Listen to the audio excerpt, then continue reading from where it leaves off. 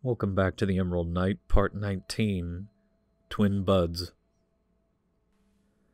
When I was putting together the no commentary video for this part, and was rereading what I had written, I found myself being able to really see all of this stuff that I had written, all of this imagery, and the use of language here was, there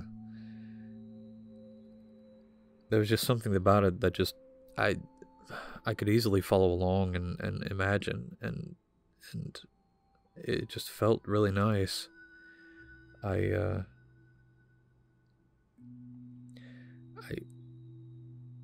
don't know what it, I don't know exactly how this differs so much, or if it differs at all from previous parts in this story. If this part is more easily understood or imagined. Maybe I just really knew what the heck maybe I just really knew what the heck I had in my mind and put it to the page.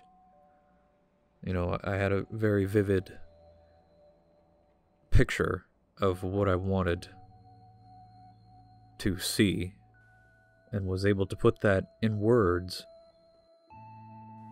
Likewise, the language concerning Aranthis and what she's going through felt very,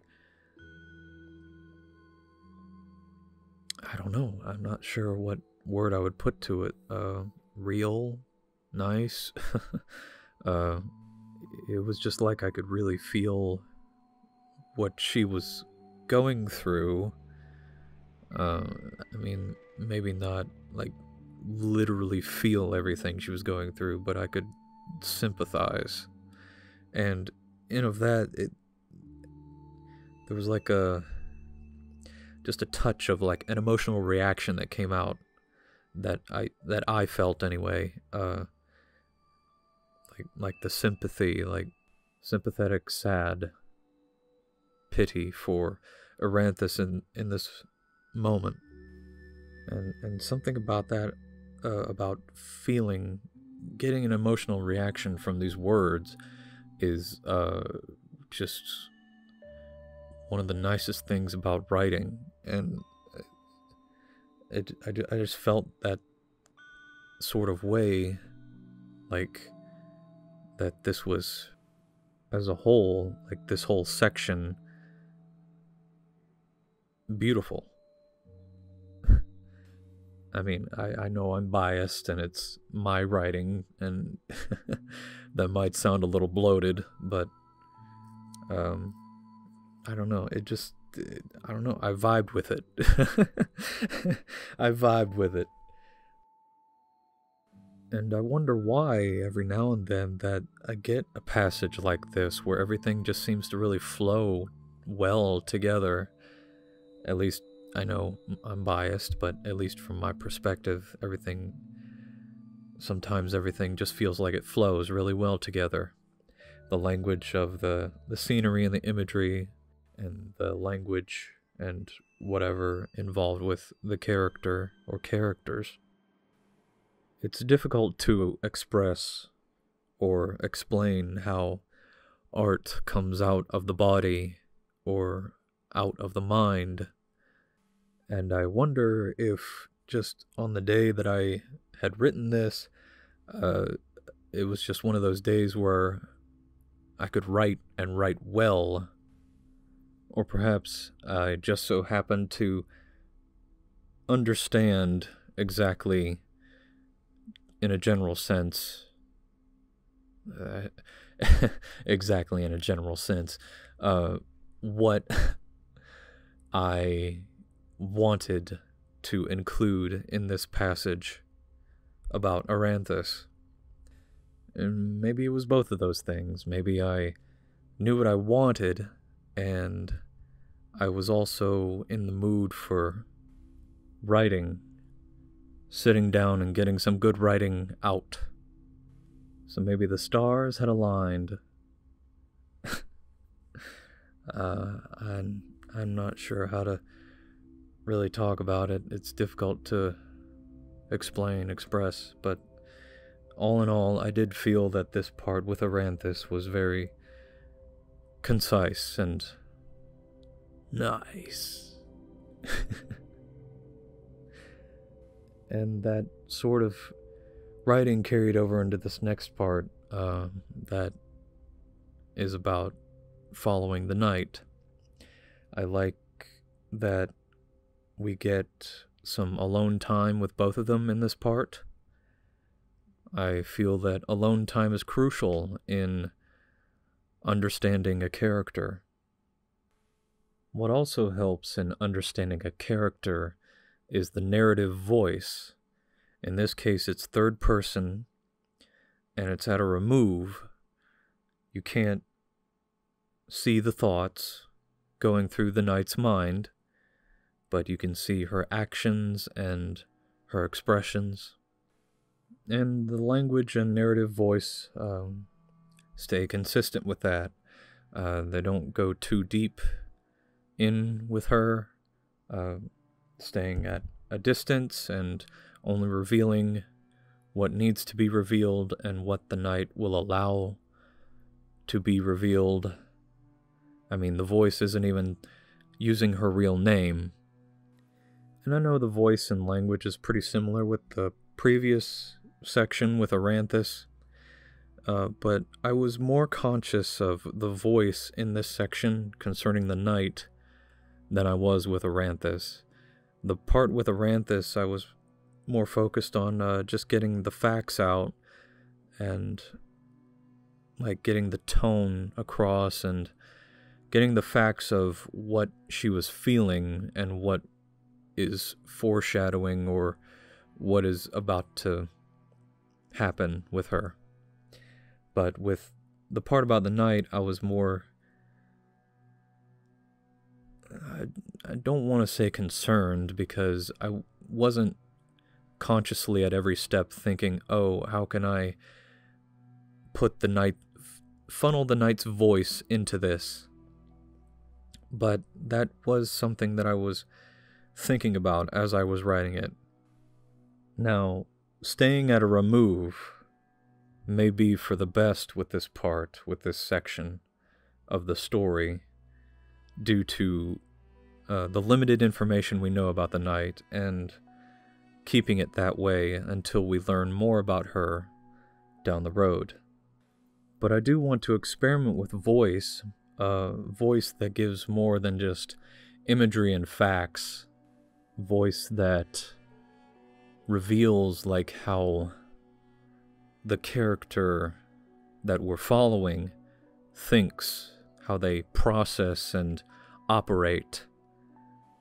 In one of the previous parts of the Emerald Knight, one of the previous videos, I don't remember which, but I mentioned Stephen King's It, and how in one of the earlier parts of the story, there is a chapter that includes the character Beverly and her abusive husband. And it's mostly from the perspective of her husband.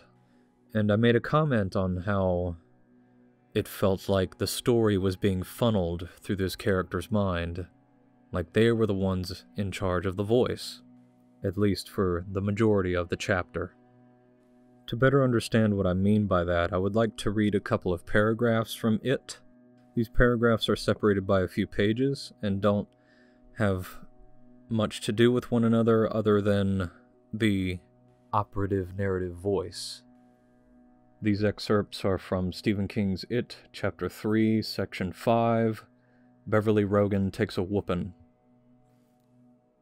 Beverly glanced up briefly, shook her head to indicate it wasn't Leslie, and then looked back at the phone. Tom felt the muscles in the back of his neck tighten up. It felt like a dismissal. Dismissed by m'lady. Me***ing lady. This was starting to look like it might turn into a situation. It might be that Beverly needed a short refresher course on who was in charge around here. It was possible. Sometimes she did. She was a slow learner. Second excerpt, a few pages over. You can't. You aren't supposed to hit me. That's a bad basis for a, a lasting relationship. She was trying to find a tone, an adult rhythm of speech, and failing. He had regressed her. He was in this car with a child.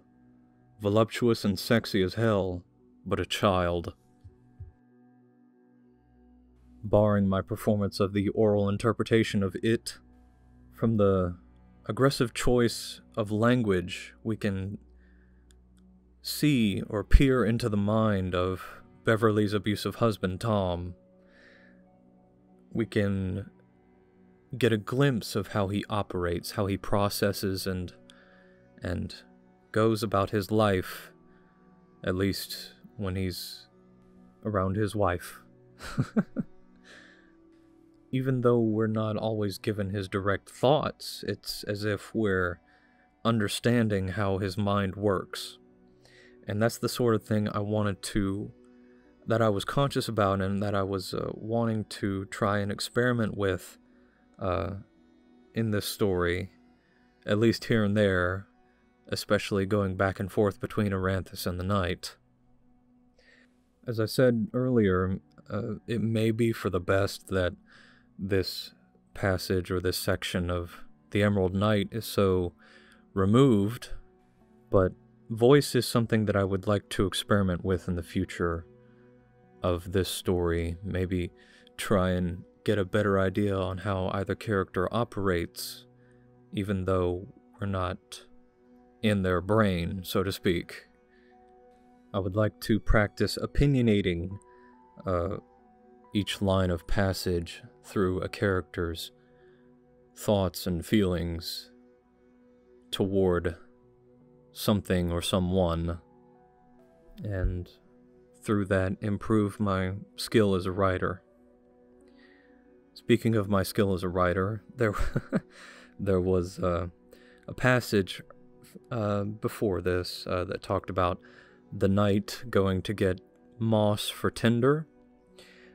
The language around there, as I was rereading it, felt forced.